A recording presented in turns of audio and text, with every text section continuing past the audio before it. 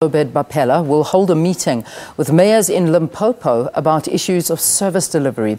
In the afternoon, he will then proceed to Vuwani, where reports emerged yesterday of a strong police presence following accounts of residents launching a shutdown of the area because government had failed to implement a May 7 decision to put Vuwani under the Vhembe District Municipality. Our reporter Lutendo Bobodi is there. Lutendo, a very good morning to you. Talk to us a little bit about what we can expect today, and I know you're joined by a guest as well. Well, yes, and I'd like to apologize. There was a bit of turbulence in our line earlier on. And talking about turbulence, well, just when we thought that the dust had settled in Vuwani, we're seeing renewed protests now.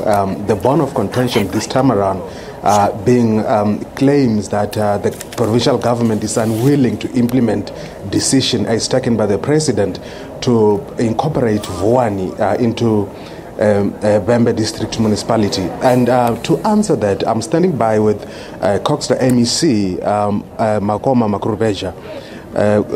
Good morning, MEC.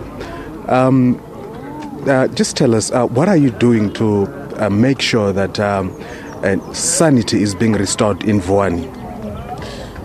The listeners will remember that indeed the President Jacob Zuma was in Vuwani on the 7th of May. And he engaged with stakeholders. We had resolutions on how government can provide service in the area of Vuwani. We worked together with a number of stakeholders in the area, and already we started providing services. As we speak, there's public works there providing the services.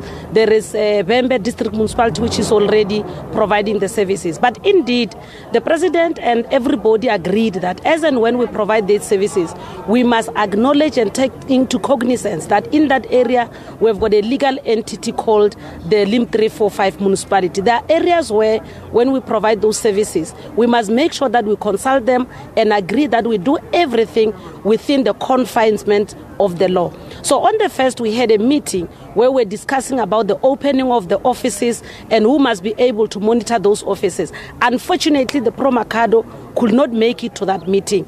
And unfortunately, they agreed with the community on a shutdown, which we did not expect it ourselves. And indeed, we are very disappointed. But anyway, we don't lose hope.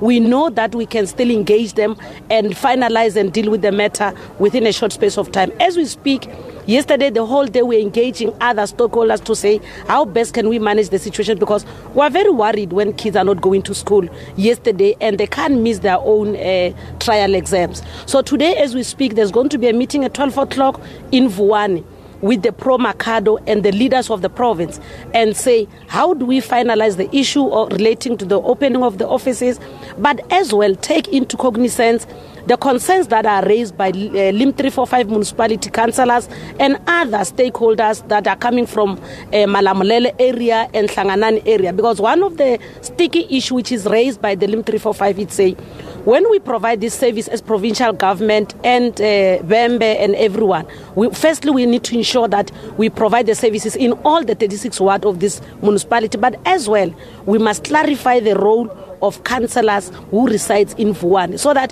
we don't have a situation where councillors are elected legally, but at the end of the day, we've got a situation where they are not being able to play the role that are supposed to be playing in terms of the law. So as we speak, today's meeting, I'm hopeful, is going to find a solution that can be able to assist us to ensure that the shutdown is lifted.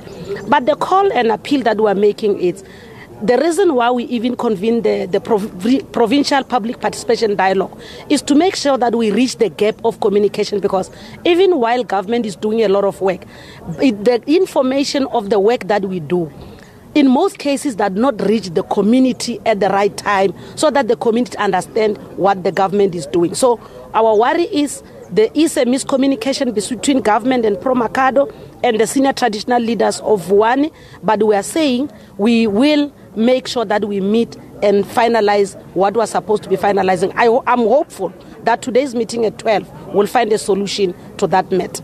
And we will want to commit ourselves as government that will never want to see shutdown in Vuwani anymore. So whatever solution we'll be finding from today, we must come up with proper plans and agree with all stakeholders around the area that it can't be that every time when we've got a difference, then a shutdown is called, because the people who get punished in the whole thing, it's learners. And we're worried that the future of this South Africa, the future of the country, the future of people of Vuwani resides within the hands of the learners of that area. Thank you, Amy, for your time.